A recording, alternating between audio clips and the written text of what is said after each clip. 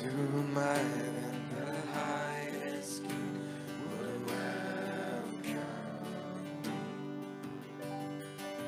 And I was lost, but he brought me. Oh, his love for me. So his love for me. Into the sun sets free. So is free indeed. And I'm a child of God. Yes, I am. Free at last, he has ransomed me. Oh, his grace runs deep. While I was a slave to sin, Jesus died for me. Yes, he died for me.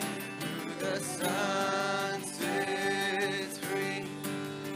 Oh, it's free indeed. 'Cause I'm a child of God.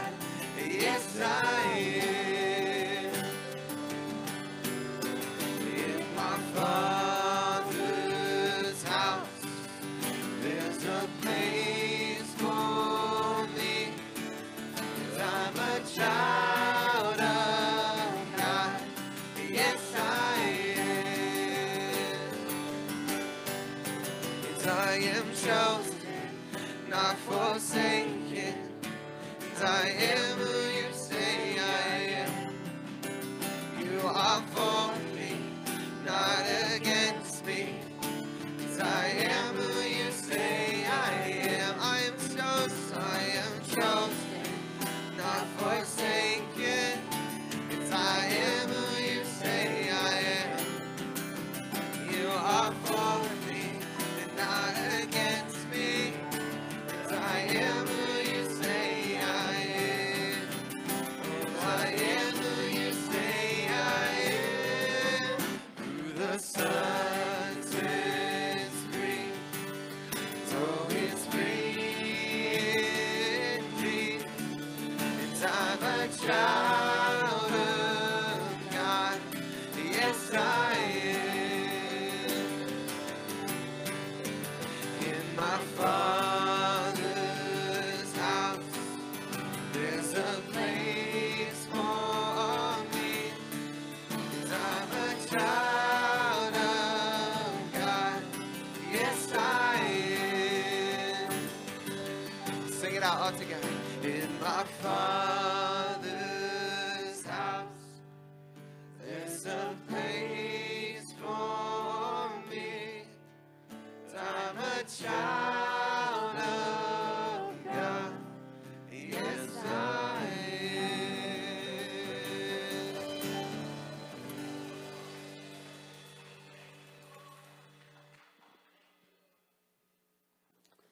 Well, I've had enough church. I'm willing to go home, but I'll tell you what, I would take the presence of God and the move of God and the love of God and the just being with Him over anything. You know, I said for years, you know, how people would tell me, oh, you got to go here and you got to go there. It's so pretty. It's so beautiful. It'll be worth it. And on and on. And I remember so many years of going, yeah, but there is nothing I'd rather have than the presence of God.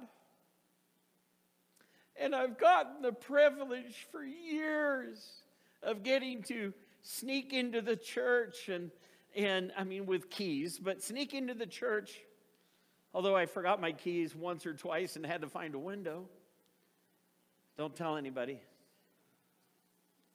No, seriously, and where I've gotten to go into churches, and it's been, golly, most of my life now, really.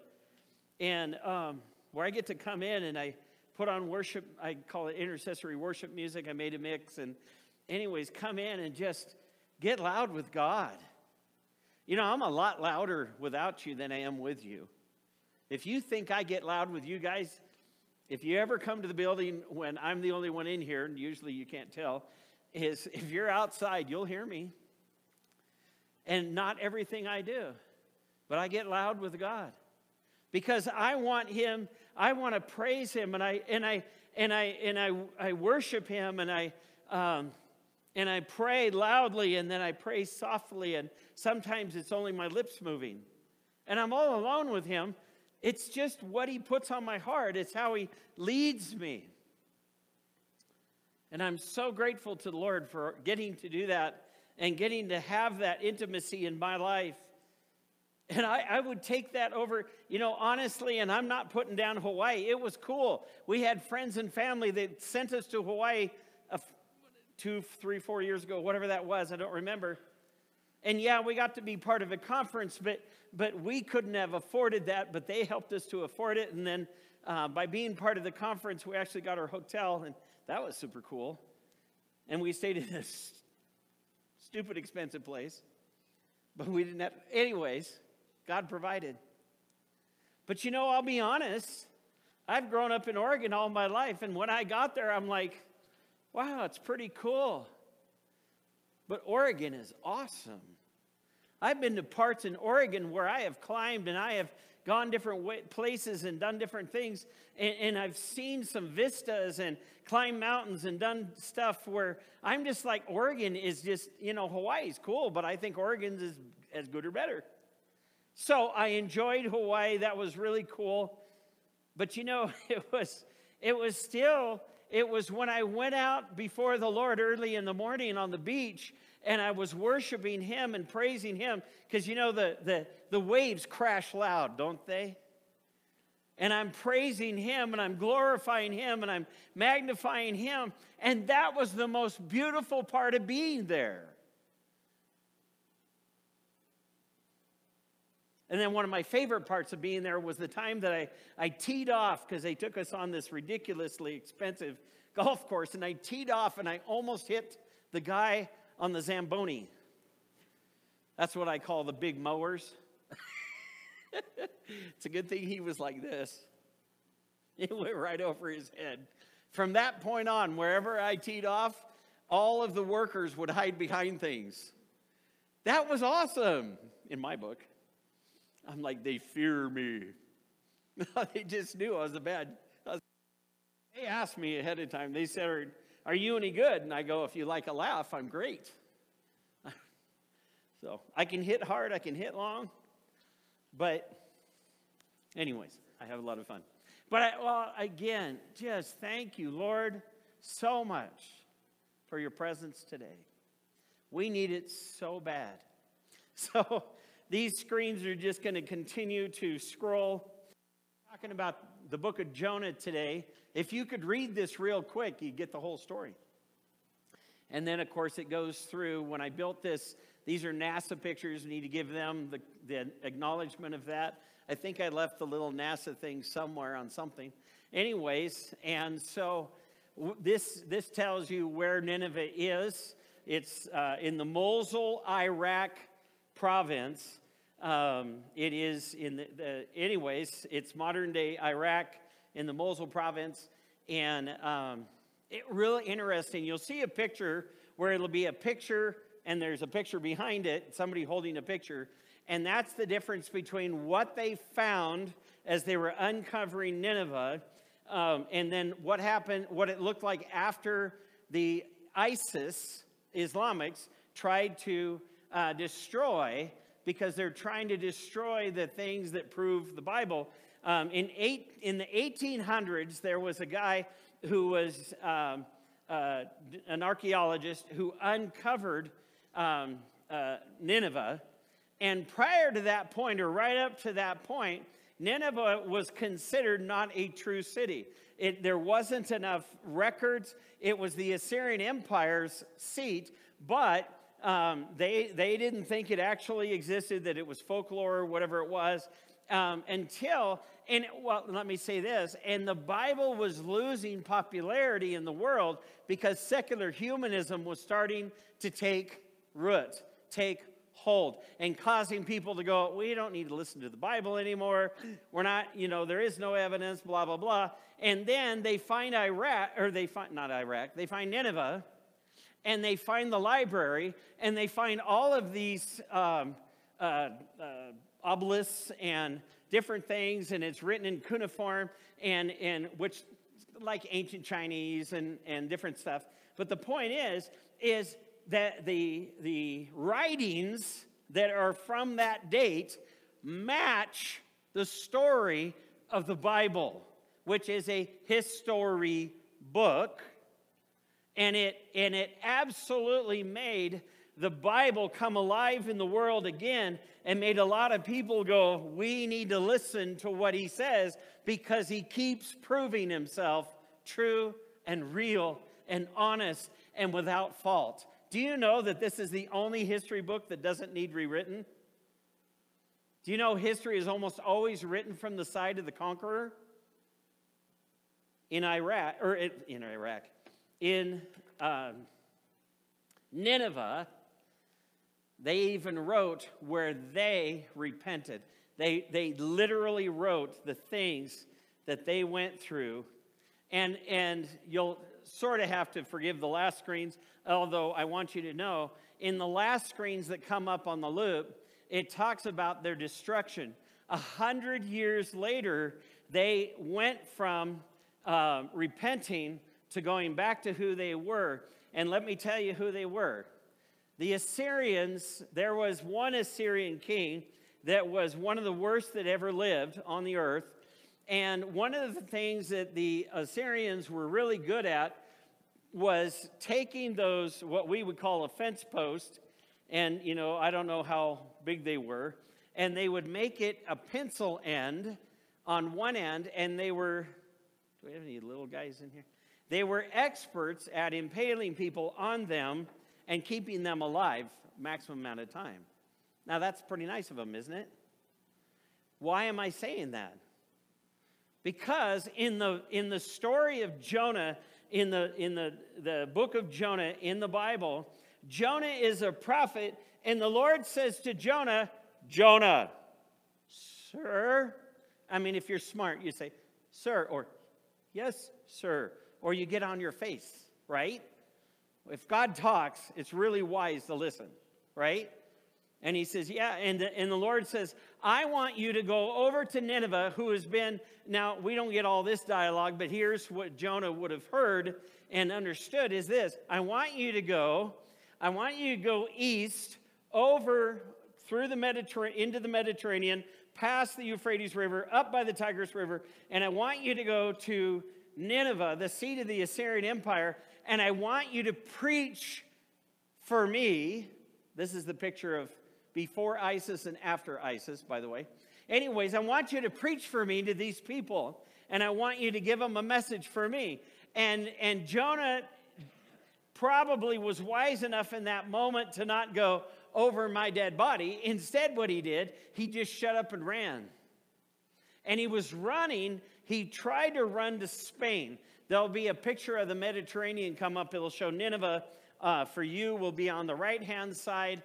And on the left-hand side, you'll see the word Tarshish, which is actually modern Spain. And it was the farthest place he knew to get away from what God told him to go do. And I don't know about you, but some of us have tried to run from our call or tried to run from what God wanted us to do. I'd ask you to raise your hand, but that would be embarrassing for all of us. Anyways, so there it is, talking about that. But the point is, God told Jonah, go to Nineveh, give them my message that they need to repent or be devastated in 40 days.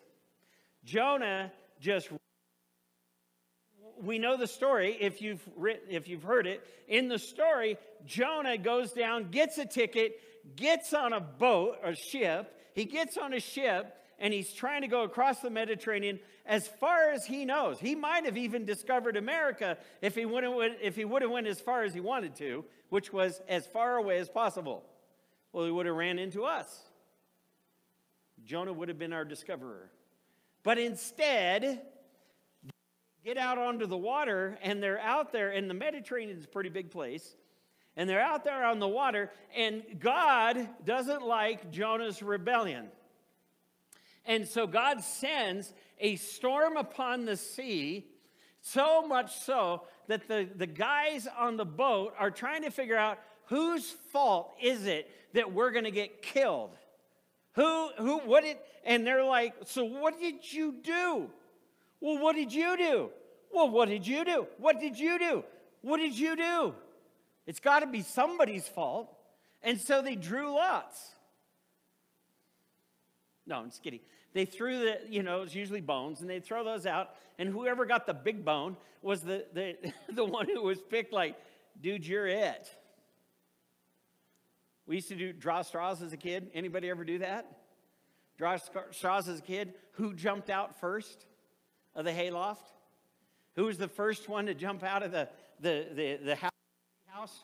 Or who was the first one to jump off the dam site there in Cherry Grove? Somebody told me the other day the name of that again. And anyways, we were, so they drew lots, and it comes down to Jonah. Well, where did they find Jonah? Well, they have this, I'm getting a little bit ahead of myself. They're going through all this storm and everything, and Jonah is inside the boat, down in the bottom of the ship, and he's snoring. This guy probably needs therapy. I mean, he's snoring. Kind of funny, the other day I was talking to Jen's dad, Tom, and while we were talking, it was about 4:30 in the afternoon, and I kept nodding off while we're talking. Guess I was a little tired. I took muscle relaxers 2 days in a row, and they apparently hadn't got out of my system yet, because I'm sitting there just junk, but I could still hear him. It's kind of cool. I mean, I don't know. I might have misinterpreted something he said. Could be, right? Anyways, but the point is, he's out, he's down there, he's zonked out. The captain of the ship comes down and he goes, what are you thinking? What are you doing? Get up and pray to your God. Maybe he'll be the one who will save our bacon. That was not a kosher joke. Just plain. Jonah gets up and he's like, it gets down to, they go, so who are you? Whom do you serve? Who do you belong to? What is your people? What is your culture? What is your religion? Tell us, because we've tried everything amongst us, and everything we have done for our, what we know to be false gods, everything we've done was no use. So what about you? What in the world, what in cat hair did you do?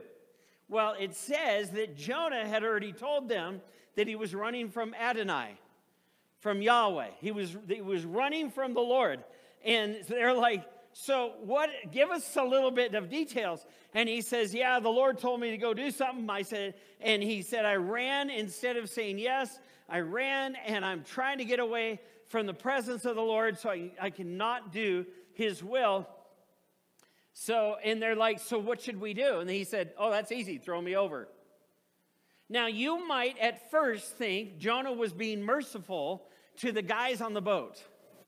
That he was being merciful to them and probably family member, who knows, but who all was on the boat.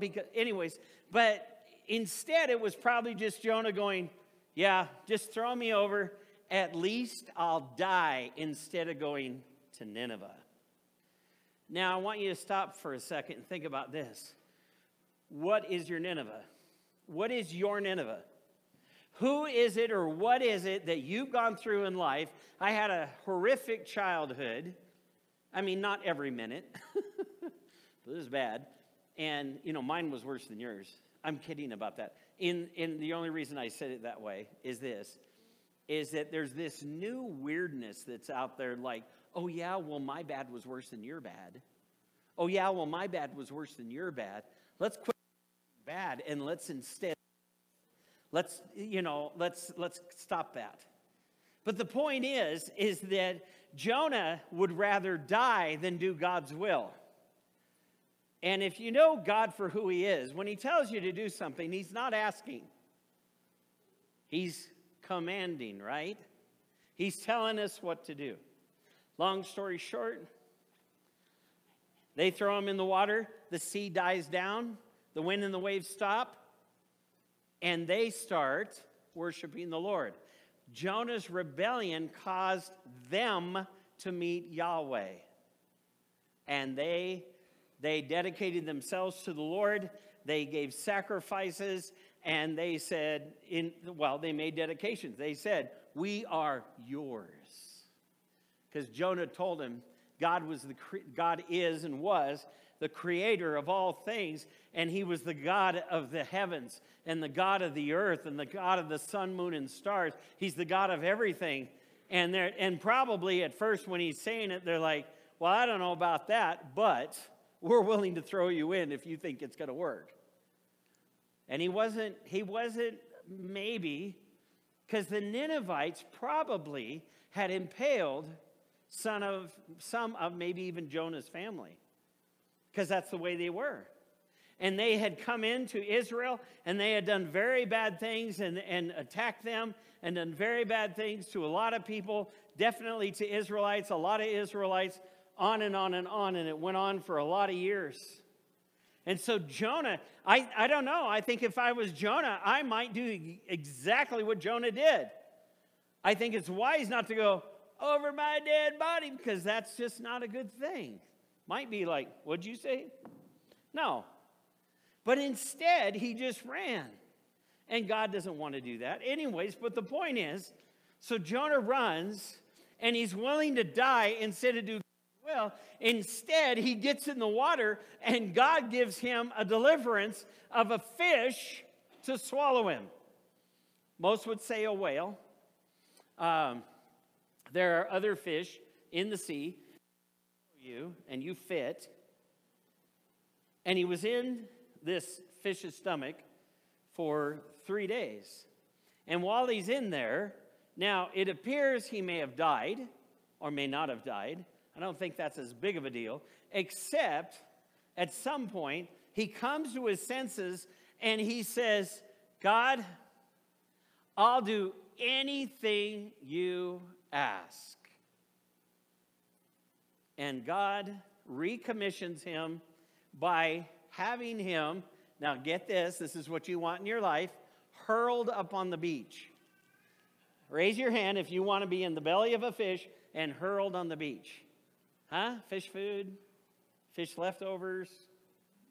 Sushi? I don't know. Anyway, so while he's in there, the Lord gets his attention. Good grief. 3 days. I don't know, the moment you're time to respond. 3 days. Yeah, there you go. But here again, as he's in there, and he says, "God, I will pay my vow. I will do anything you ask." And he doesn't seem to really be repentive. He just says, okay, I give. Now, I don't know how much room he had in there. And God recommissions him. It was either right before or right after he gets hurled on the beach. And God recommissions him and says, "Now go and say what I want you to say. 40 days if you don't repent, and then I'm going to wipe you off the face of the earth." So Jonah gets to Nineveh. Now there's a couple interesting things not everybody knows.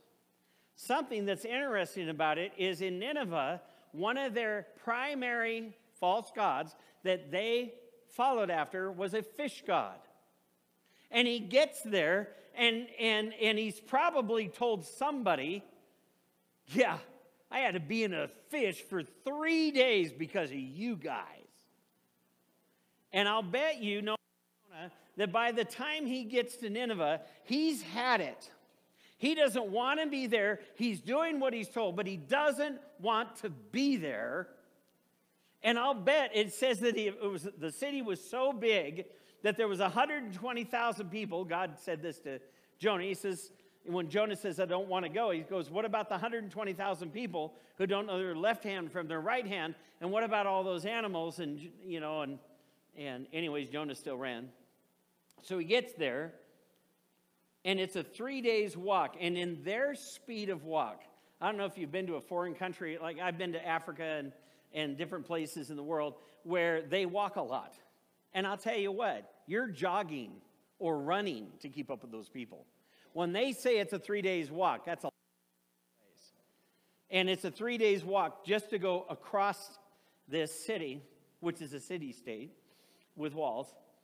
And he gets 1 day in, and I don't know if somebody finally just said, dude, why are you here? But all of a sudden, he speaks out, and he says what God tells him to say.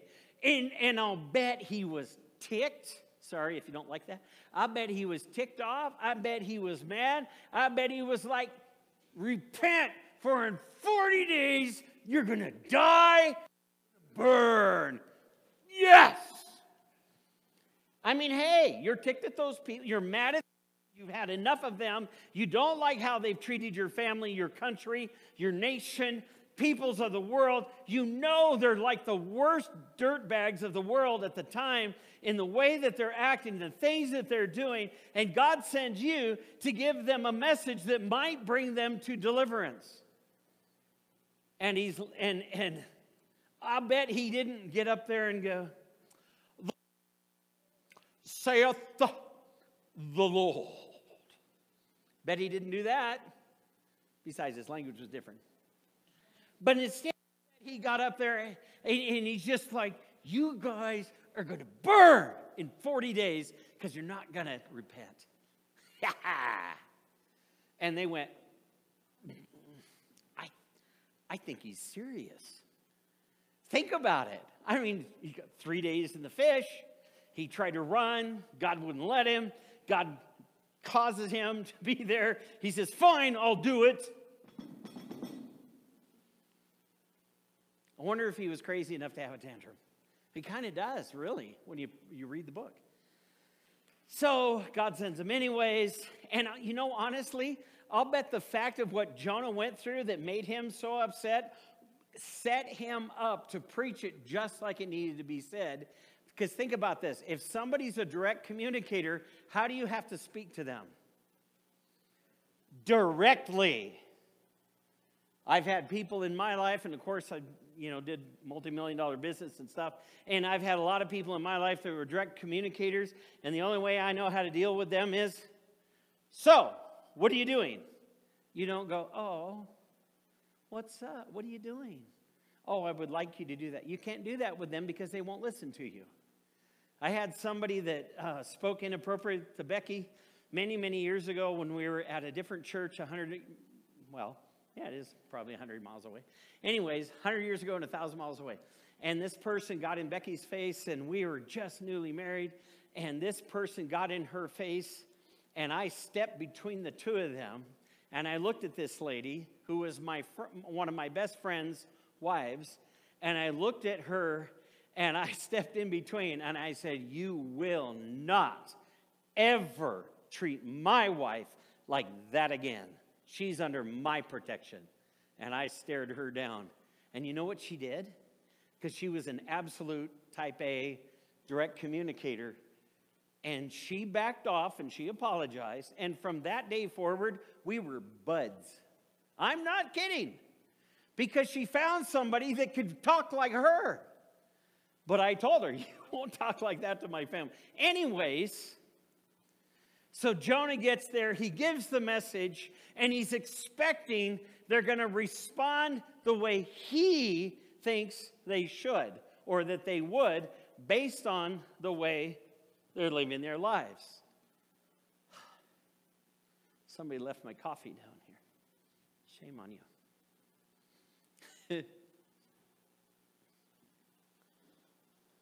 But they don't. He gives the message, and I'll bet he was a fiery preacher. You hear about, and every once in a while, I heard, praise God that he got to go be with the Lord this week or last week, but praise the Lord for such a godly man who did such a good job. But I've actually been in a couple trainings where he was the speaker, and one time, I'll tell you what, he dressed down the church. He smacked them down one side and up the other, and it was a very corrective message that he brought for a few minutes before he got into the sermon, because the church needed to be corrected, and he did it. It was on international recording, and it's still to this day. But he did what needed to be done to make things be seen for what they were, and so that they could be corrected. Again, God here is having Jonah go and give a very, very strong message that is, it's simply this: in 40 days, Nineveh will be overthrown. In 40 days, Nineveh will be overthrown. I know he couldn't have sent me to say that message, because I preached too long. He'd have to send Jonah ticked off to only say what he wanted said to get them corrected, right? In 40 days, you're dead meat. But actually, it's interesting. In the Hebrew, the word overthrown there, I can't remember how you say it, but it literally means corrected, brought back into the order you should be. It's not as much about overthrow, although they would get the message, either turn or burn. But what God wanted was them to repent and turn from their wicked ways, so he could heal their land, just as he tells us in Isaiah that, is it Isaiah? 2 Chronicles 7:14. If my people, this is talking about the church, if my people who are called by my name, whether that's a Jew, a Messianic Jew, that's a Christian, we can work out the rest. The point is that if my people who are called by my name will humble themselves and pray and turn from their wicked ways, then I will hear from heaven. Then I will heal their land. God is giving Nineveh this message: if you will turn from your wicked ways, I will turn you up the way you should be. I will heal you. And it says, when the king heard of it, the king makes a decree. And this is one of the worst dirtbags on earth of the day. And the king hears this, and I'll bet you they showed up and they didn't go, oh yes. He stood on the street corner and said, oh yes, God says. Because if you're doing biblical movies, remember the old ones? They were always in a British accent. The difference between a racehorse and a British racehorse? A racehorse says, hee hee hee hee. And a British one goes, hee hee hee. I just saw that recently. It was funny, I thought. So I bet he didn't get up there and go, well, God says, if you don't turn in the next few days, then in 40 days, Nineveh will be overthrown. I bet he was so on fire, their ears were burning. I bet that they were like, oh my goodness, this guy can scream. Because I'll bet he was, I don't know. But I think by this time, he is just, you dirtbags are going to burn and die. Yes. And how do we know he had that attitude? Because actually, after he gives the message, he goes up on a hill, up at the side of Nineveh. He goes up on the hill, and he kicks back, and he watches. I can't wait. There's no way they're going to repent. There's no way they're going to get in right with God. There's no way, so I'm going to watch. And he's up there he's just like, oh man, got his iced tea and his, bonbons and whatever. And he's up there, and he is just happy. But what he doesn't know is the king gets a hold of the message. Somebody that had influence must have came to the king and said, and we are sure it's true. Plus, remember this, God sends his presence ahead of time of his message so that they will sense God speaking, and that's the Spirit of God in all of us, sense God speaking, and they acknowledge it, and he says, nobody is to eat, not even animals are to eat, and we're to put on sackcloth and ashes. And something I wanted to do today was I wanted to find a bunch of sackcloth and cut it up and have us put it on our hands and rub it. Have you ever played with sackcloth? We used to do three-legged races in those things, you know, the burlap bags. Anyways, so they would put on sackcloth, they'd put ashes on their head, they would lay down and roll around sometimes, but they would definitely pray in that position. It was a position saying, I surrender. I totally surrender. And the king said, not you nor your animals will eat anything or drink anything. I'm trying to remember how long. Does anybody remember? It's here somewhere. Maybe it's the whole 40 days. By decree of the king and of his nobles, no person or animal, herd or flock is to put anything in his mouth, neither to eat or drink water. They must be covered with sackcloth, both people and animals. They are to cry out to God with all of their might. Let each of them turn from his evil way and from the violence they practice. Who knows? Maybe God will change his mind, relent, and turn from his fierce anger, and then we won't perish.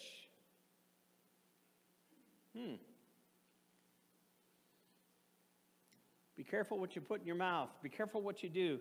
And I'd say be careful what you put out of your mouth. Because, boy, we can put out of our mouth a lot of things that ought not to happen. As Paul says, the Lord says through Paul, may it never be that mouth that puts out good stuff also puts out bad.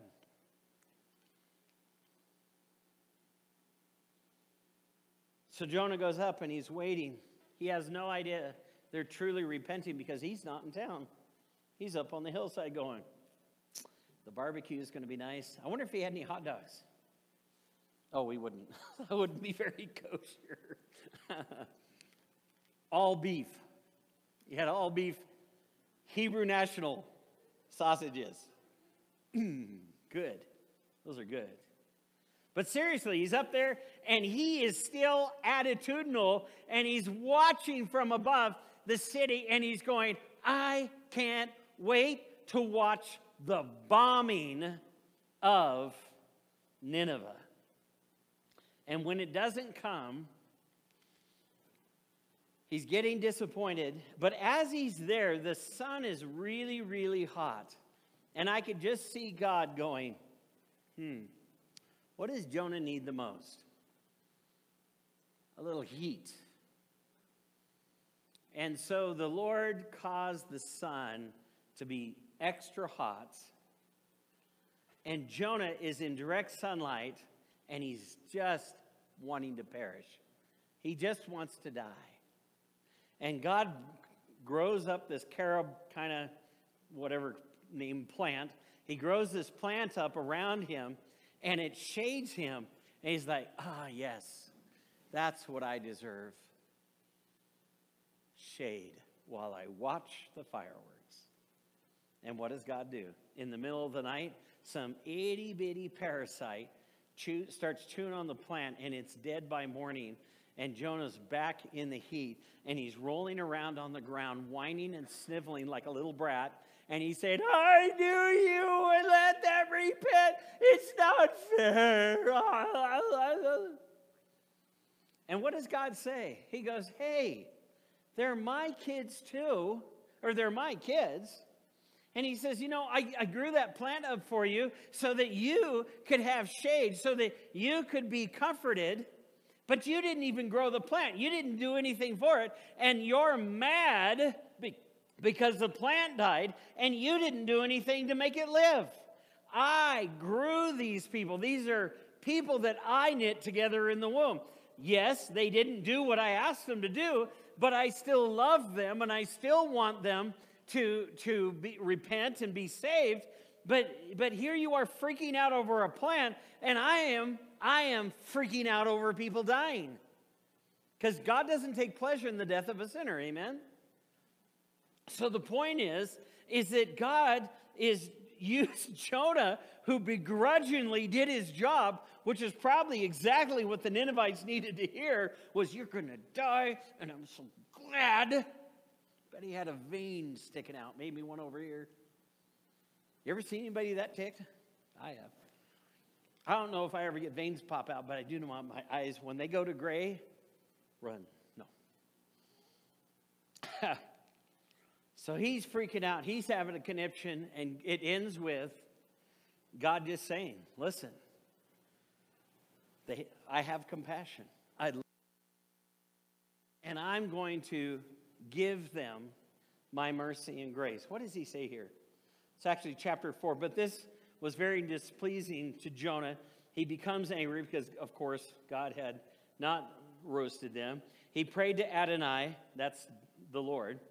Now, Adonai, didn't I say this would happen when I was still in my own country?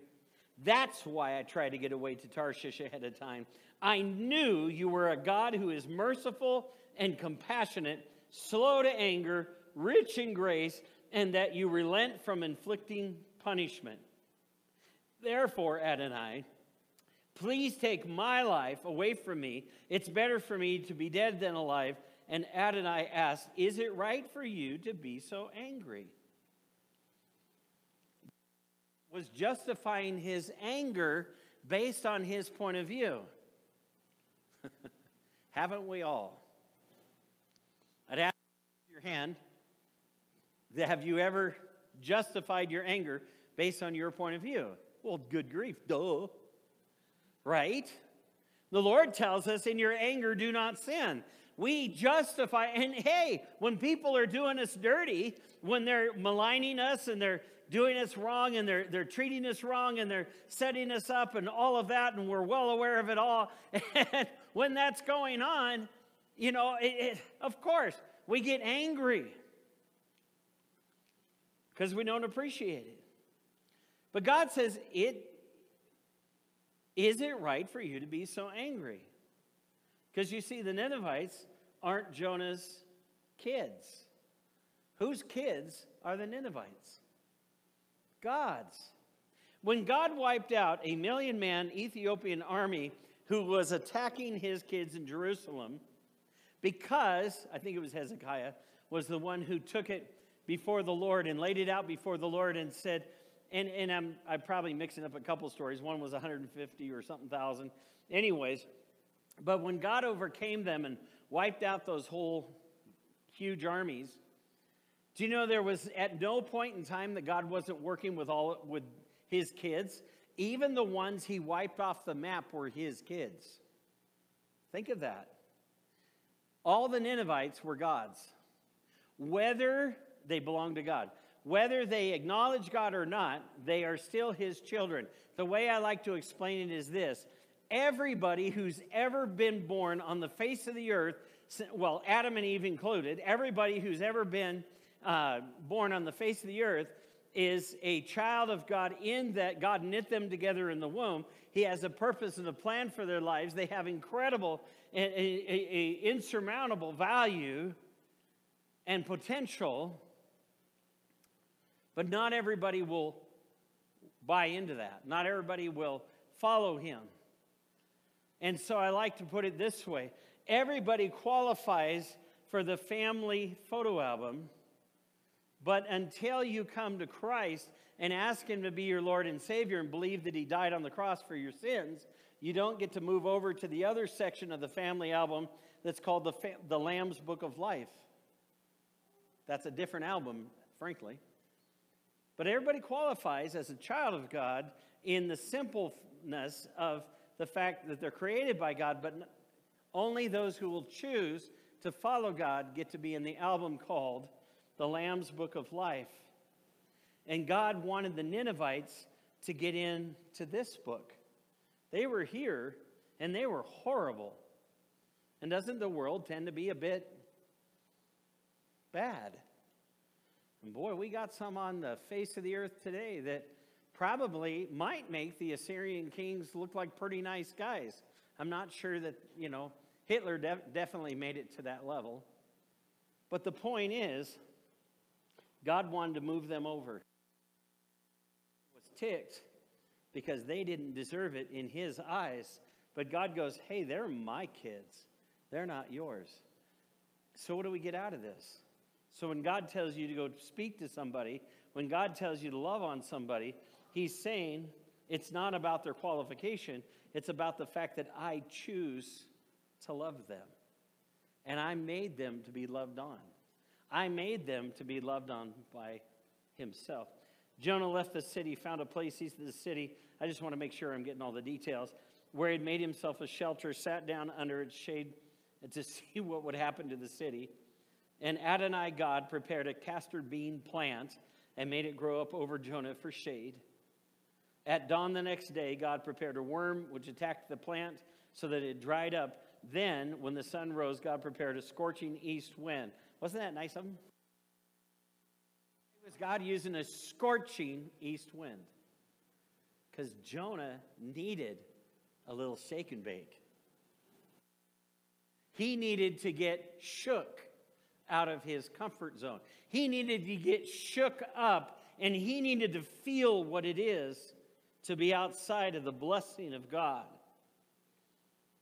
God prepared a scorching wind. The sun beat down on his head so hard that he grew faint and begged that he could die, saying, it'd be better off not alive. God asked Jonah, is it right for you to be so angry about the plan?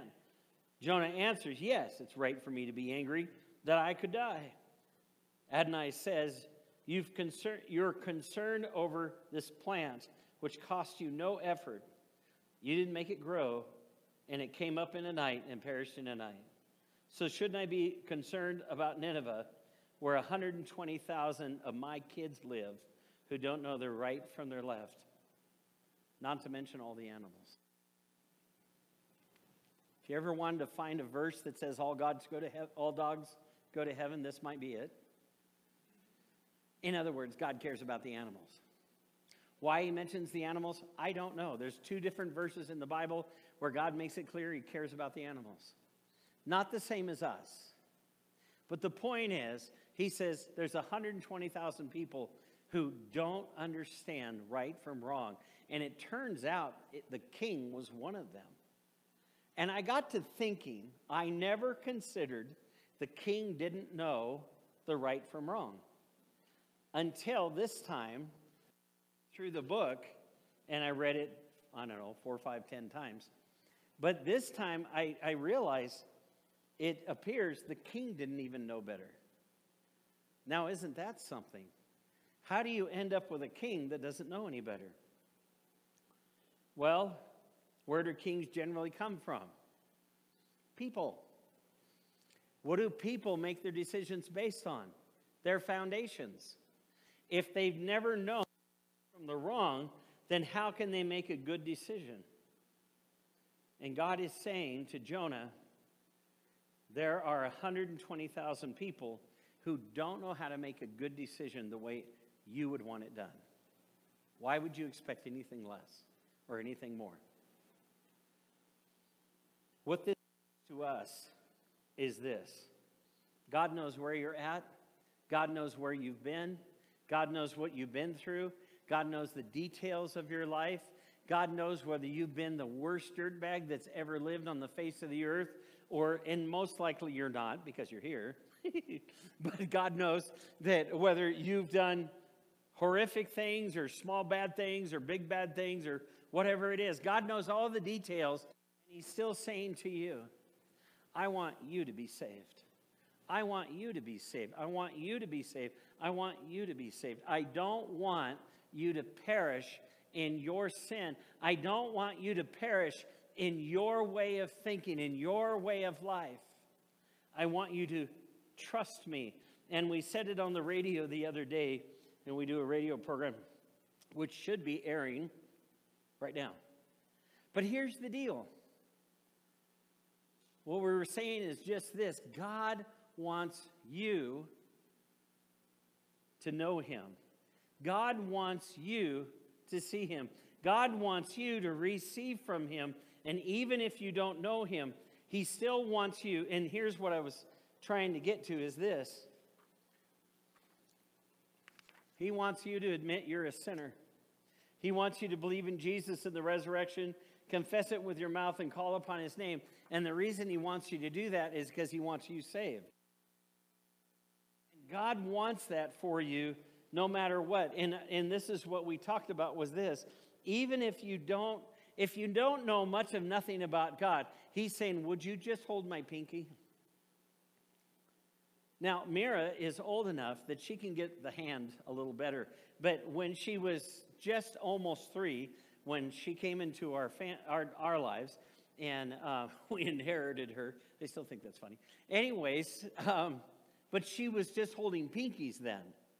You know, but here's the deal. God is not nervous about you just holding his pinky and going, God, I don't know you. I don't understand you. I don't know that I believe you. I don't know that I believe your word. But what I've heard of you and what I've sensed of you, I want to follow. I want to follow. Can I hold your pinky for a while? That's all the further I understand. Can I follow you just that much for a while? You know what? God is never intimidated by somebody saying, God, I want to date you. He's not. He has no problem with that. You know why? Because he's a perfect gentleman. And as a perfect gentleman, he never forces you into anything. And when you say, I want to try you out, God, I want to try dating you. Can we have lunch together? Can we hang out a little bit so I can get to know you? He's like, yes. With all of his heart, he says, yes, I want to spend time with you. One of my favorite songs over the years is, I miss my time with you, those moments together. I want to be with you each day. And it hurts me when you say you're too busy trying to serve me. But how can you serve me if your spirit's empty? There's a longing in my heart, wanting more than just a part of you. It's true. I miss my time with you. And it goes on from there. Wants to spend time with you.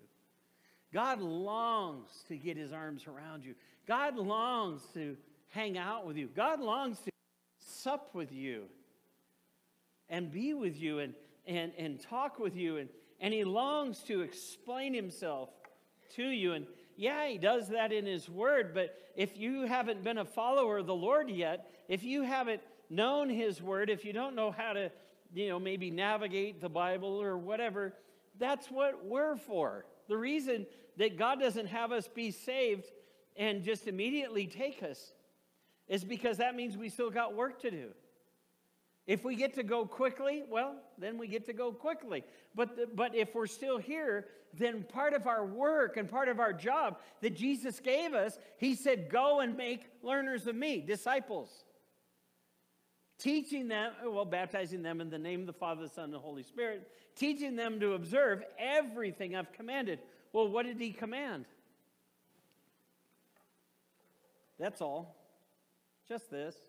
Just the Bible. And here's the thing. Just read it. You won't understand everything. Just read it. Because when you need the information, he'll make it come alive in you, and you will be able to respond so that you can be saved. Or in that moment to help you in your time of need. Amen? God longed to save the life of a nation. And if you saw those scriptures that were at the end, they're from the book of Nahum, 100 years later, the Ninevites had gone back to living the way they had been. And God had already given them their last warning, and they were wiped off the map. And when they found Nineveh in 1823, 26, whatever that was, when they found Nineveh, they found some alabaster stones that were burnt to a point. That's a little hot. God doesn't want you to be destroyed. God doesn't want any of his kids to be destroyed. We may feel like they deserve it. for whatever the reason may be. But God, as he spoke it to me the other day, is just like Jonah. We are being told by the Lord to let others be forgiven, to consider their value before God, that they too deserve to have God love on them. Maybe they don't deserve it by action, but they deserve it by his choice. Amen? And God wants to minister to his kids. So I'm going to ask if everybody just bow your heads and close your eyes for a moment.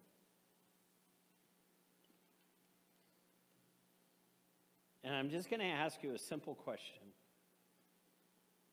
If today you've heard about the Lord and he has spoke to your heart and you want to try him out, you want to maybe date him or hold his pinky, or maybe you want to go full in because you're ready for that. But if today that's you and you just want to try him out and you want to follow him and get to know him and see that, is this really real? If that's you today, while every other eye is bowed and head closed, heads bowed and eyes closed, would you just put your hand up before the Lord just to say, I want to try him. I want to follow him. Praise the Lord. Praise the Lord. Come on, be bold. Be bold, very courageous. Be bold. You'll never forget, you'll never regret it. Never regret it. If that's you today, and I would ask everybody to help in this prayer, would you just pray this prayer with me? Dear Lord Jesus, I come to you today. I need your help. Thank you, Jesus, for dying on the cross to forgive me of my sins. Thank you for your compassion. Thank you for your love. Thank you for your mercy. Dear Jesus, I ask you to come into my heart. Let me follow you all the days of my life. Lead me, Lord, in Jesus' name. Amen. I want to tell you something. If you made that choice today, and we had a few people that did, I want to tell you, God is so excited. You might not have been as bad as the Assyrians. You might not have been as bad as Jonah. Maybe not even close. But it says all heaven just had your decision. They just broke out. Whoa! And we, right? Because you are saved. You are no longer who you were.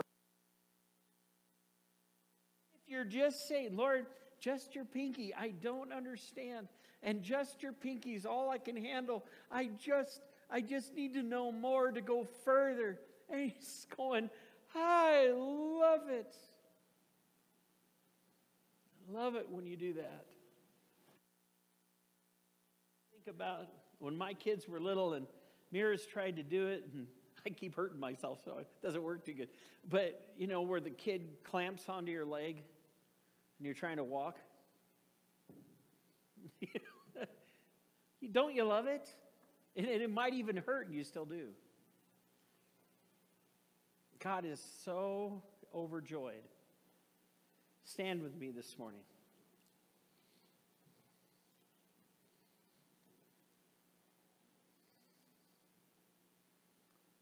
Father God, I pray for these, your kids.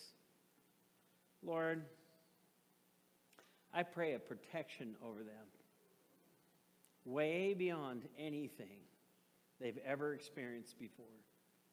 I pray your presence upon them more than they've ever experienced before. Lord, I know the enemy's trying to kill me and take me out. That's just the part of being on the front lines. But God, what I do know is this. I know that you are who you are because you know what your plans are and how you want to do it. So, Lord, I submit to you. All that I am is yours. Everything I have is yours. And Lord, I pray for those that are here and those that will hear this and those that will see this. Lord God, I pray that they would receive from you such faith that they'll also say, everything I have is yours. Have your way with my life. Lead me, Lord. And God, thank you. Thank you for your kids being here today. Thank you for the honor and privilege I have of getting to be a part of their lives. I appreciate that. So I sing this blessing over you. You're welcome to sing along if you know it.